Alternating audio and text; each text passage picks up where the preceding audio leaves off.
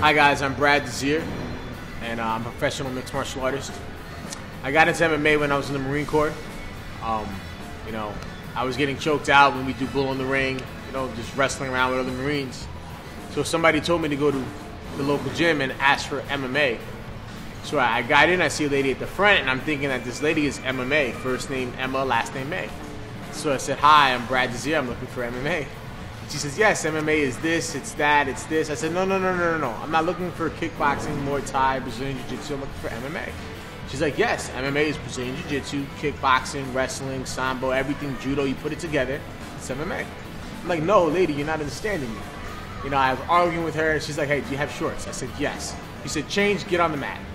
I changed, I got on the mat, and instantly I was hooked. And, you know, I became obsessive. I just wanted to get better, and you know, I've been training nonstop and competing nonstop ever since.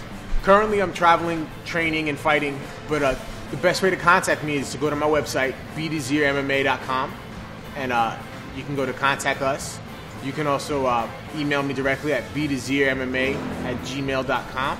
While there's many different facets of MMA, today I'm going to be showing you specifically how to do and how to incorporate leg locks into your fight game.